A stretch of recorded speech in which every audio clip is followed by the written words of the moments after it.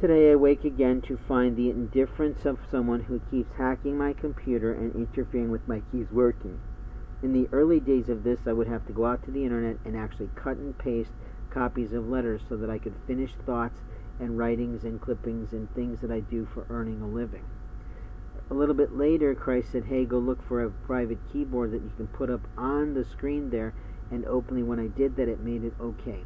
Because then it meant I could use the keyboard of the physical computer, but I could also use the screen board to finish my words.